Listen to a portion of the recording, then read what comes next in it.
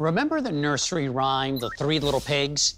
These piggies each built homes, one of straw, one of sticks, and one of bricks.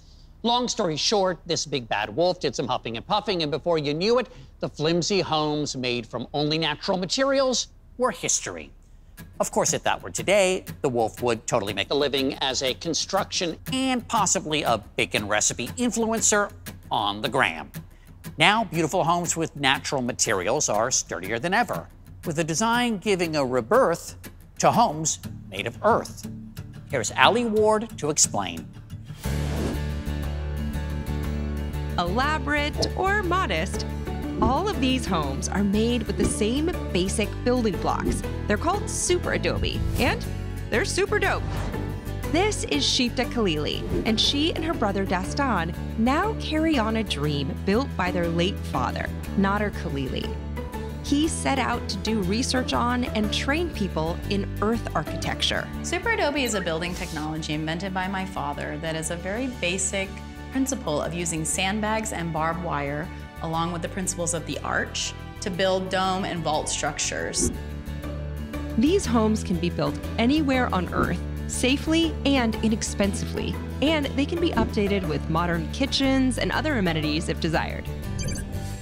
I visited Shifta at Cal Earth Institute, located in Hesperia, California, to spend some time in a real-life wonderland. I love that there's so many like sitting and leaning places. Climb, like, you know. It's like a playground. Yeah.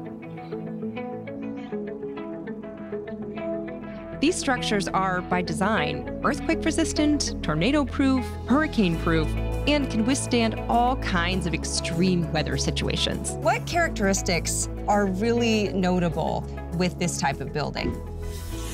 These are handmade a lot of times. We don't use a lot of machinery because we want it to be accessible to people that don't have that type of equipment wherever they are. It's sort of a tangible poetry, my father would call it.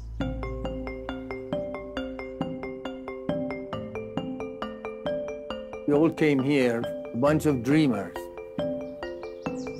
trying to carry out this big dream. How to provide shelter for the homeless, the disaster, refugees. How do we help them to build? He was a humanitarian and an architect. He was really interested in finding solutions for building for people throughout the world who didn't have access to unlimited money and materials.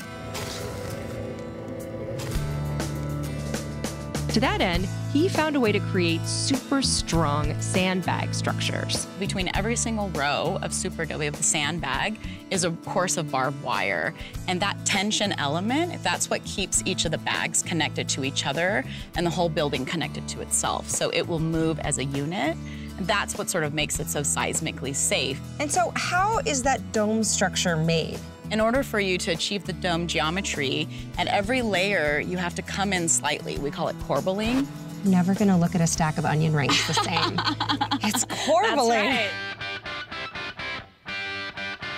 Cal Earth begs you to explore, like a playground. This is fun.